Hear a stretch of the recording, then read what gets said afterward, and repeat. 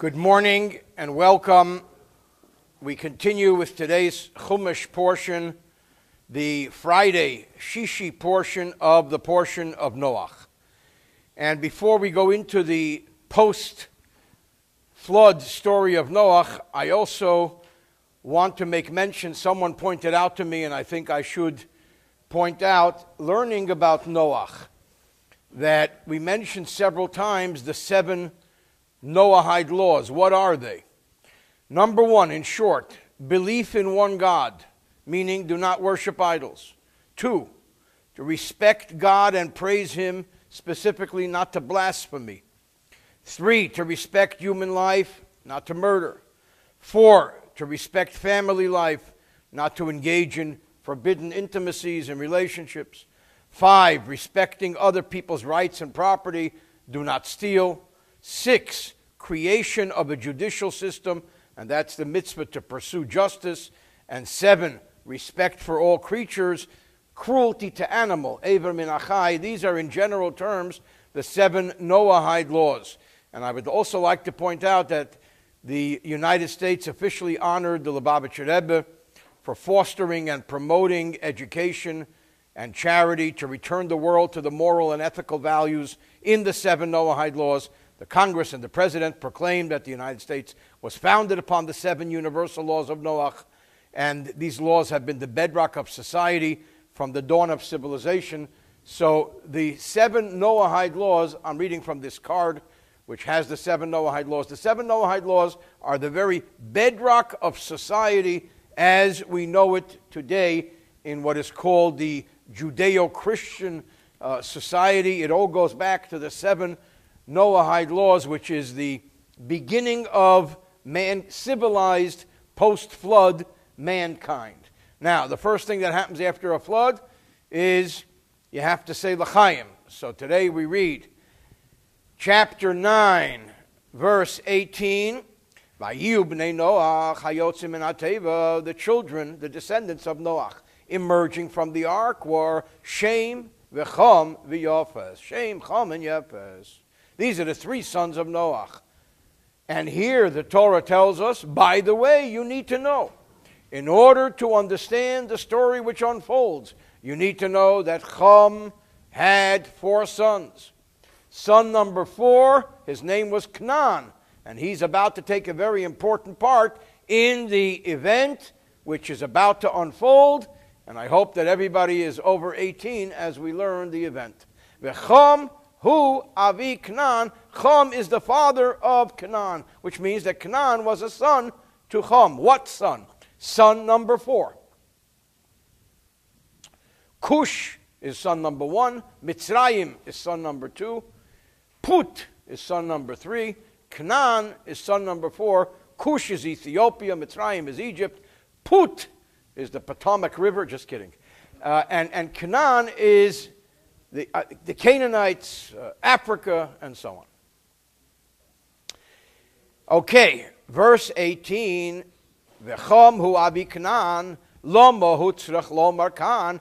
Why does the Torah need to tell us that Cham is the father of Canaan? Because the portion, this wild story, is about to unfold. B'shikrusei shel Noach, as Noach becomes intoxicated. He goes under the affluence of alcohol, or the influence of alcohol. Shakilkul bam Cham, and Cham did a terrible thing and disgraced himself. V'al yodai, and through him niskalel Canaan. Canaan was cursed. So that Noach cursed his son's Cham's son. Now, what good is it going to do if we're learning that Noach is cursing Cham's son if we don't even know that Cham has a son? The Torah has not yet told us who the children of Cham are. We don't even know that Canaan is his son. Therefore, that's why in the beginning of the story in verse 18, the Bible, the Torah has to tell us, V'cham hu avi Canaan, that Cham is the father of Canaan. What's the deal? What happened here? Verse 19. The story is that Shleisha Eile b'nei Noach, that these 3 sons of Noach, Shem, Chum, and Yefes. These are the three sons of Noah. There was nobody else. Ume'ela, and from these three sons, Noftzah kol haaretz, the whole world became populated and spread forth, and civilization emanates from the three sons of Noah. Every human being that exists today is either a son of Shem, or a son of Chum, or a son of Yefes. There is no other. 20. So what happened was, the first thing that Noah did, first opportunity, is Vayochel Noach Isho Adama. Noah became a earthy man, a farmer. And the first thing he planted was Vayita Korem, he planted a vineyard. Vayochel Osa Atzmechul, and he made himself profane. Obviously, in retrospect, Monday morning quarterbacking, he should have planted some kumquats or something. I mean, this ruined his whole day, and that's an understatement. Ish ha'adama, adonai ha'adama, master of the earth. Kama ish nomi, like husband of nomi. So here it's husband of the earth. Vayita korem, where did he get seeds from? Where did he get a sapling from? So here we're told that Kishanichnas Lateva, the Medrash says, that when Noah entered the ark, he had a lot of supplies with him. Hichnis ima, he also brought in with him zmeires, saplings of grapevines, v'yechuda and fig little saplings. And the Medrash says every other plantation, whatever did not regenerate on its own. So Noah had a whole division of stuff which was miraculously preserved, and he began to plant after the flood, and the first thing he planted was a vine, and he made wine. I want to pause for a moment and point out that in Judaism and in life, the most sacred can also be the most profane, and the most profane can also be the most sacred. By way of example, what is the most sacred act in Judaism? Intimacy. The greatest mitzvah, the number one mitzvah, is be fruitful and multiply. What is the most profane act possible? Sexual perversion. Immorality. So here, on the one hand, it's called kiddushin, an act of holiness, and at the same time, a harlot is referred to as kiddesha, an act of unholiness. Holiness and unholiness both involve the same act. Similarly speaking, there's nothing holy in Judaism that can take effect without wine. You want to bring Shabbos in? You need to make Kiddush with wine. You want to say goodbye to Shabbos? You need to make Havdalah. You have a bris? You need wine. You have a pidyon haben, the redemption of the firstborn? You need wine. You have a wedding? You need wine. You want to say grace after meals? You need wine. Where don't we need wine? Wine is sacramental. By the same token, the greatest tragedies in this world come from drug and alcohol abuse. The abuse of alcohol is a terrible thing. So that the holiest thing in the world, wine, could be abused. And that's God's creation. We need to be able to choose between the sacred and the profane. It's a half a problem when you're choosing between the sacred and the mundane. That's what we call in Kabbalah and Hasidus, in that vernacular. Klipas Noga, the power of energy of this world. That's the mundane. But we have to choose very often between the sacred and the profane. And therefore we learn the tragic story of Noah and the vineyard, Noah and the wine. 21, Vayesh min hayayin, he drank of the wine, Vayishkar, and he became drunk. Vayiskal b'seich oholoi, and in his drunken stupor, he became immodestly uncovered within his tent, and he was laying there in a very immodest manner. Rashi, Vayiskal, Loshen Vayispoel, this is a Hispoel grammar conjugation. Oholoi, oholoksiv, The word is written Ohalo, although it's written Oholoi. Remez, this is an allusion, Laseras Hashvatim, to the 10 tribes. Shenikru, who were called Al-Shem Shemer, by the name of Samaria. Shenikres, who are called Oholo, Shegolo, Aliskayayin, the 10 tribes. You know, the lost 10 tribes, they were also exiled because they drank too much. Drinking too much is a terrible, terrible thing. Drinking too little is worse. Shenemar, as it says, Hashesim b'mizrikei yoyin, those who drink wine in bowls. They didn't drink wine in goblets. They drank wine in bowls. You drink too much, you got tsuris with a capital T. There is a Balaturim here, and the Balaturim says that Vayisgal in 21, the word Vayisgal has the letters of Golius, of exile, Goliut, that they were exiled through wine. Hayayin, wine, has the numerical value of Yelola, a piercing cry, a moan, a groan. So that too much wine brings troubles. What troubles did it bring here? 22. Vayar Chom Avi Knan. Chom, father of Knan, saw. Commentaries tell us, how did he see? Rashi brings down from the Medrash. He saw because his son Knan told him. His son Knan told him, look what grandpa, look what Zaydi's doing. He's naked. He's drunk as a skunk. Isn't that funny? So Knan went to see as Erebas Aviv, the nakedness of his father. Vayagid the Shneyecha Bachutz, and he went and told, Chom went and told his 2 brothers, Shem and Yefes. Rashi, Vayar Chom Avi Knan, Yesh Meir Rabbi Seinu Omrim. Some of our sages say, Knan, that Knan saw, V'higid Li Aviv, and told his father. That's why he's in the equation here. Lakach Huskar Al Adover, that's why he was mentioned here, V'niskalel, and was disgraced. As it says, V'yar es Erebas Aviv. What did he do? What's the big sin here? He saw the nakedness of his father. Says the Gemara in Sanhedrin, page 70, that ain't half of it.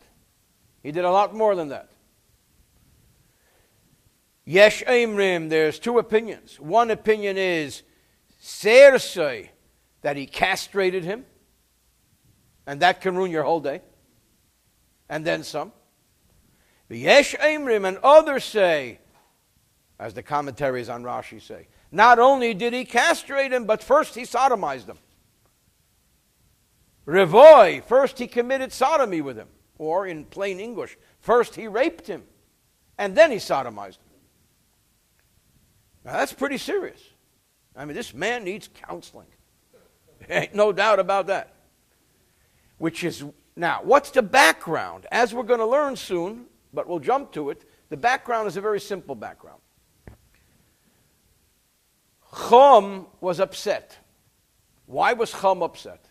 Because he heard Noach and Mrs. Noach having conversation. What was the conversation? So what do you think? We should have more children, huh? He says, more children? That could threaten my inheritance. He says, you know, back then when Cain and Abel, there were just 2 of them, and they couldn't get along. How do you divide a big, big world by 2? So Cain killed Abel, and then there was 1. Here there's 3 of us, and our Meshiggah father wants to have more children. I mean, he's going to dilute the wealth. No good. So he decided right then and there that he's going to introduce some form of birth control. The pills didn't work, so he used castration. So that's the background. Therefore, when Noach came to, Noach said, you miserable creature, Chom. You were concerned that I'm going to have a 4th son. Cursed be your 4th son. Canaan is number 4. And from that moment and on, the Canaanite nations were cursed. Cursed to do what? Cursed to be slaves. As we're about to learn. Why was he cursed? Because he's the one that ran and told his father, look what Zaydi's doing. That's some background. 23, Vayikach Shem v'Yefes. And Shem and Yefes took Shem b'yefes asasimla. They took a blanket, a garment, vayasimu hashechem shneim, and they placed it on their shoulders. Vayechu achaydanis, and they entered into the room, face away from their father, not seeing him, backwards. Vayechasu, and they covered as ervas abiyim, the nakedness of their father. Ufneim acharanis, but their face was turned around. V'ervas abiyim leiro, and they did not see the exposed nakedness of their father. They acted in the most modest manner. It doesn't say they took Ela Vayikach, he took. Lima, this teaches us Al Shem, that Shem was more into this mitzvah. He was more eager. That's why the merit of Shem's descendants are that we have the garment, the talis. To this day, what happens? A Jew comes into a shul, puts on a talis. A Jew go wherever he goes, he wears a talit katan, a mini talis under his shirt. The Yefes and Yefes Zocha, he merited Lekvura Labana. In the war, he merited to be able to bury his children instead of them laying exposed. Shenamar, as it says, Etein Legeg Mekaim Sham Kever, in the war of Gog and Magog, which is a war predicted to occur before Mashiach comes, and Yefes's children take a serious part in that war. I'll allow them a place of burial. V'cham shebizas but Cham, who degraded and insulted his father. Nemar Bezara, it says the opposite. Kain Yinag Melech Asher, the king of Assyria, would drive and lead away Ashvi Mitzrayim, the captives of Egypt. Egypt is Cham. Egypt is, remember, Cham had 4 sons. Cush, Ethiopia. Mitzrayim, Egypt. Put and Canaan. There's Golas Cush and the exiles of the Ethiopians, Na'orim Muskinim, young and old. Orim v'Yocheb, naked and barefoot. V'chasufe sheish, with uncovered buttocks. That's how they were led into exile. Ufneim achayran, as their faces were turned around. Why does it say again? This teaches us that when they came close, they had to turn themselves to cover, as they had to turn their body to the front. Their faces turned to the back. I know it's late, but I must share a very important teaching of the Baal Shem Tov on this verse. The Baal Shem Tov teaches us something fantastic. The Baal Shem Tov says, why is it that Cham saw that his father was naked? Shem and Yafes didn't see. What, were they blind? The answer is that when we see something which is a negative in someone else, and we're bothered by it, it means that there's something incomplete within us. Because if we weren't incomplete in our own life, someone else's negative trait would not upset us. We would just say, hey, I'm here to help. And you would reach out to them. The fact that you can't just reach out with a smile and with love, but you have to get upset about it, means there's something lacking in you. That's why Shem didn't see. Shem was not bothered by it. A tzaddik sees that somebody is missing a mitzvah. He walks over to him, he says, good morning, how are you? Let's do a mitzvah together. A person who lacks sees that someone is missing a mitzvah, he badmouths him. Look at this guy, he's disgusting, he doesn't even do that mitzvah. So who gains from that? So that when you're bothered by it, it means there's something wrong with you. And that's the Chum syndrome. The Chum syndrome is that all you can do is get upset about someone else having negative traits. The Shem syndrome is you walk around, you embrace, you smile, and you lead people to kindness and goodness and to mitzvahs and to good deeds. It doesn't bother you because you're not offended by it. It just hurts you that someone is missing a great opportunity of connecting to God. That's, in short, this very critical teaching of the Baal Shem Tov. When somebody is bugging you, ask yourself, why are you so bothered by it? If it's the right and the wrong, there's a lot of right and wrong in the world. Back to the text. I actually heard a beautiful interpretation yesterday. Why did Noah get drunk? Noah comes out of the ark and he gets drunk. The answer is Noah drank the same amount he always drank. But the world changed. Before the flood, the nature of the world was that he could handle that amount of alcohol. Now in the post-flood world, all the laws changed. So the same amount of alcohol intoxicated him. Interesting twist. 24, Vayiketz Noach miyeno, Noach came to. Vayedan, he realized what his younger son did to him. Rashi points out, what is the lesson of Beno HaKotan, Haposel V'Habozi, his unfit son, his despised son. It means young in conduct, not necessarily chronologically young. Vayomer, and he said, these fateful words, 25, Orur Knan, cursed be your fourth son, Knan. Eved avodim yiyeh le'echav. A slave to slaves, he shall be to his brothers. Canaan is cursed with slavery. Order Canaan, 25. Why is he cursing Canaan? You have caused me. I shared this earlier. Not to bring a fourth son into this world. Why do you have children? Remember, I always say, why have children? To reach high places and to send them to the store. I don't have a fourth son to reach high places and to send him to the store. Or bin Chorevi, your fourth son is now cursed.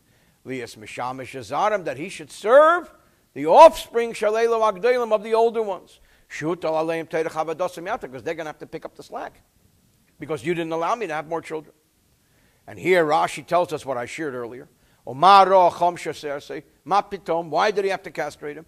He said to his brothers, Adam had two sons, Cain and Abel. One killed the other because they couldn't divvy up the world. And our father has 3 sons. Still looking for a fourth son? As they used to say in Russia, Nish Bamir Moche, no siribub.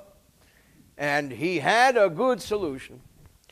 26, on the other hand, says Noach Bayomer, he said, Baruch Hashem. This is one of the few places in the Torah where it says, Baruch Hashem. Elokei Shem, blessed be God, God of Shem. V'chnan Eved Loma, and Knan should be the servant forever.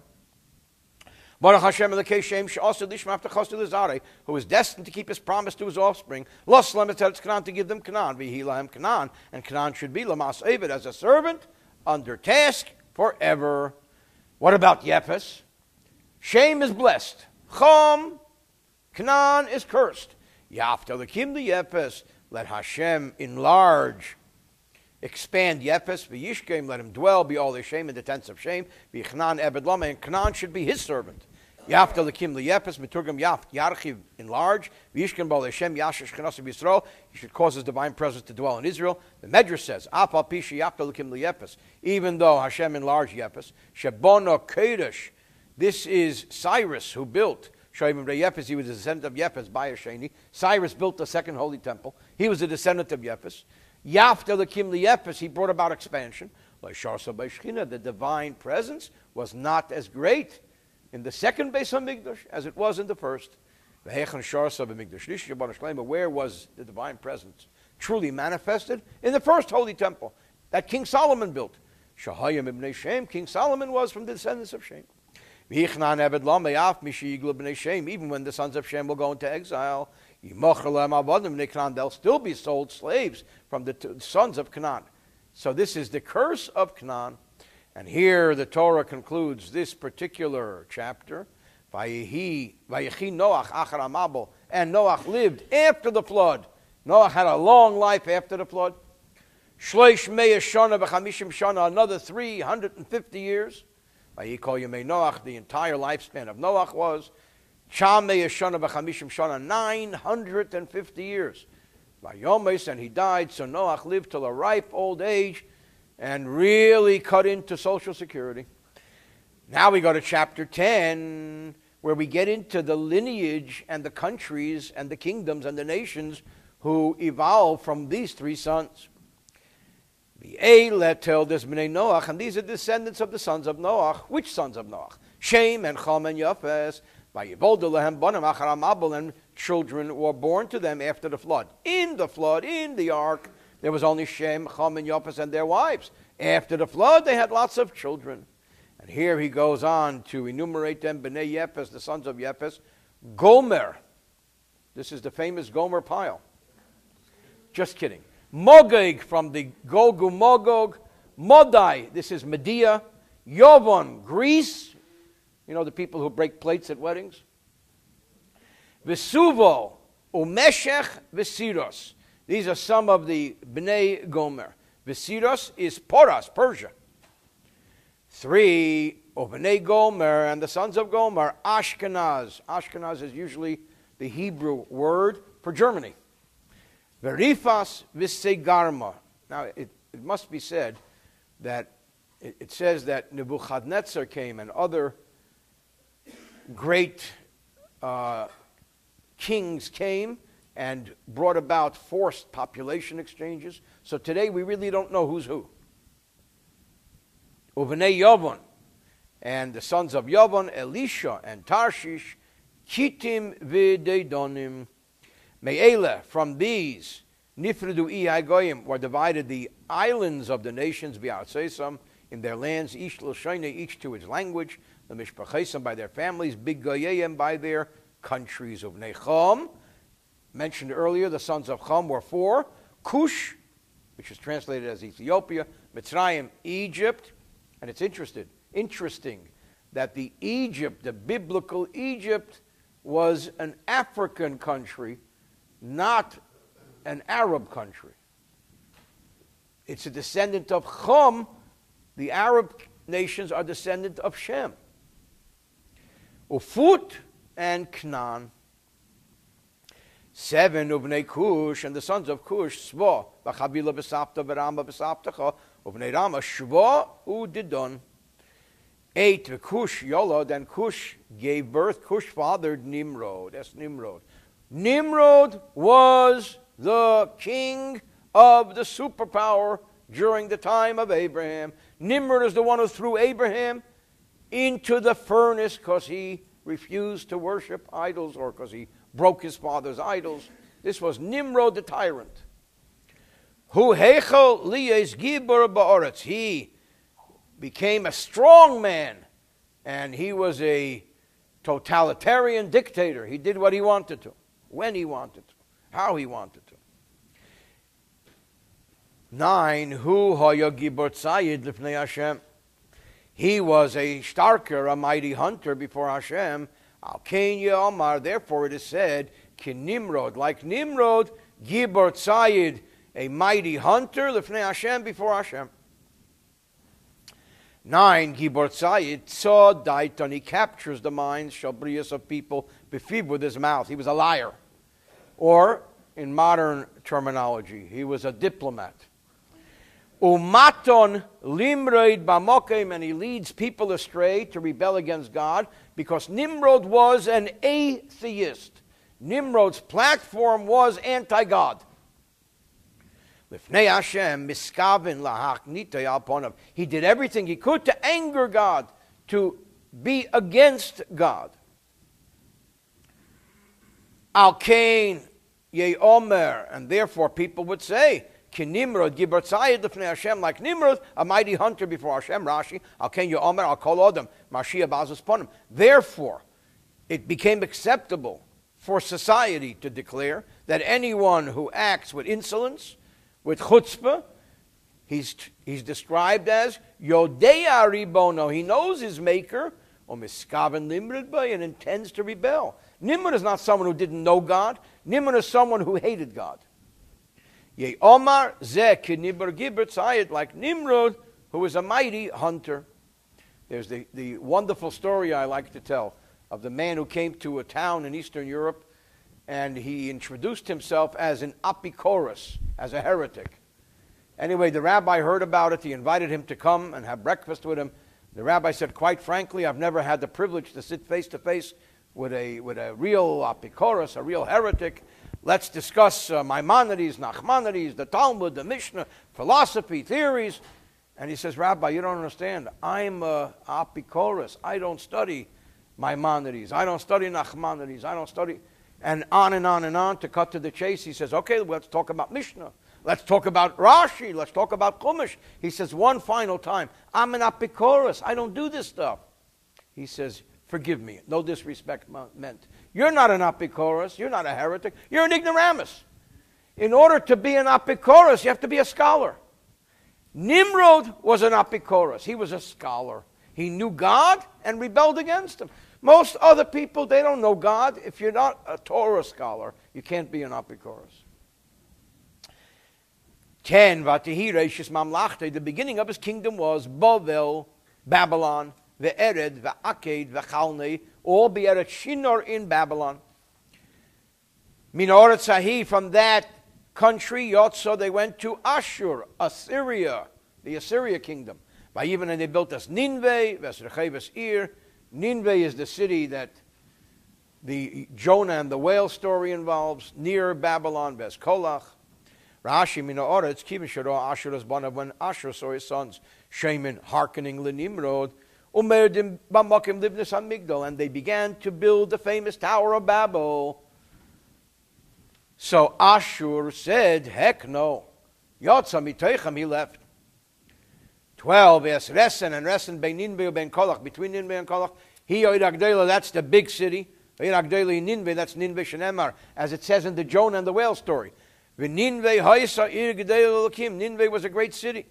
13, Mitzrayim, Yolad, Es Ludim, Ves Anomim, Ves Lahavim, Ves Naptuchim. These are the sons of Mitzrayim. 13, Lahavim, Shepneim, Daimim, Lahalav. Their faces were inflamed, they were red. 14, Ves Pasrusim, Ves Kasluchim, Ashiyotzim, Misham Plushtim. And the Pasrusim and Kasluchim, who were the forerunners of the Philistines.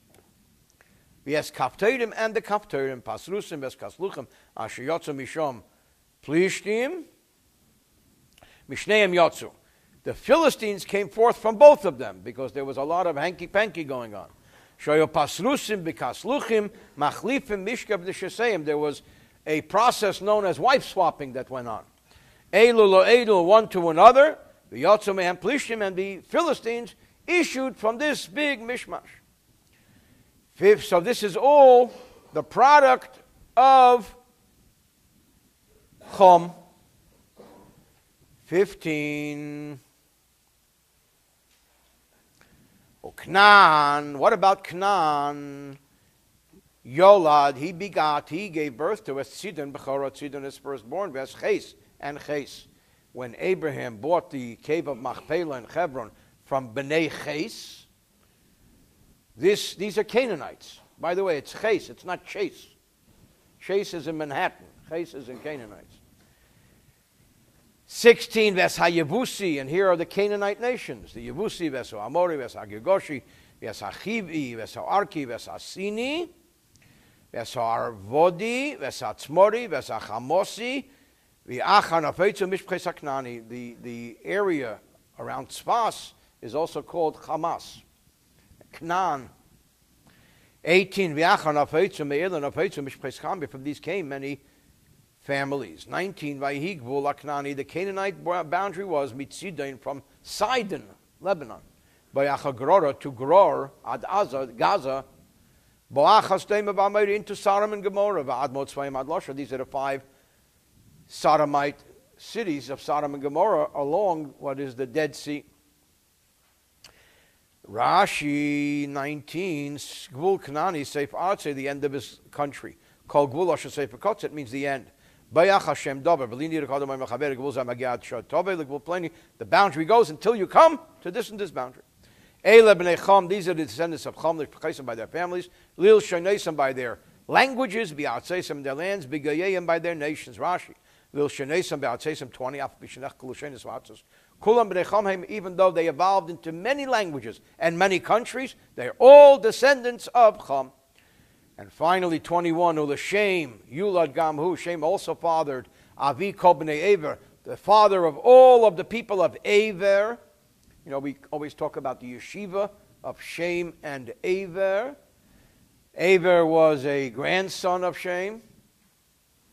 Actually, a great-grandson, if you want to get technical. Achi Yepes Hagodol, the older brother of Yepes. Rashi, Avi Kol b'nei Aver, Hanor Hayasham. The reason he's called Aver is because it's across the river. Achi Yepes HaGodol ein Yidem Yepes HaGodol Shem. I'm not sure who's older, Yepes or Shem. Shem Shem Be'ma Shona. Shnasayim Achar Mabel Abayim Yepes GODOL. When it says Shem was 100 years old, 2 years after the flood, I say Yepes is older. Shai Ben Top Kup Shona. Because Noah was 500 when he started having children. And the flood occurred in the 600th year. The oldest was 100. And Shem didn't get to 100 till 2 years later.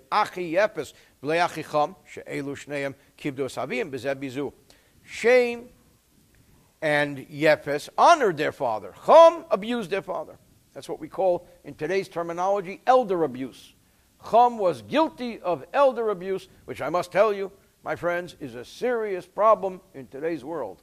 Elder abuse. Chum was the first biblically documented elder abuser.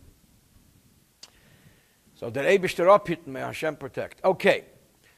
22 B'nai Shem, the sons of Shem, were Elam, Ashur, Arpachshad, Velud, Va'aram. And the sons of Aram were Utz, V'chul, V'geser, V'mash. And here we're interested in Shem leading down to Abraham.